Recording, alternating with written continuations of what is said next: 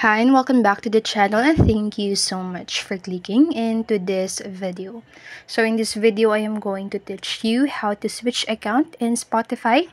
Make sure that you stay until the very end of this video so you don't miss an important step or information, and without further ado, let's get on it.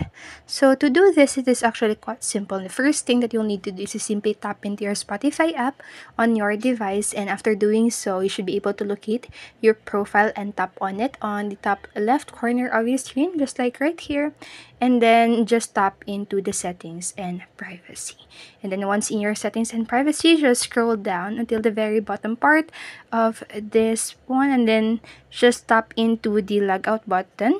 So just so, and after logging out of your account, you can now sign in another account that you want to switch here on your Spotify. So you can sign up with your Google or continue with your Facebook, or simply tap the login button to log in with an email. So that's it for this video. That's how you can switch accounts on your Spotify app on your device. So I hope this helped you, and if it did, please make sure to like, subscribe, and hit notification bell button so you won't miss a video. Thank you so much for watching, and have a great day. Bye bye.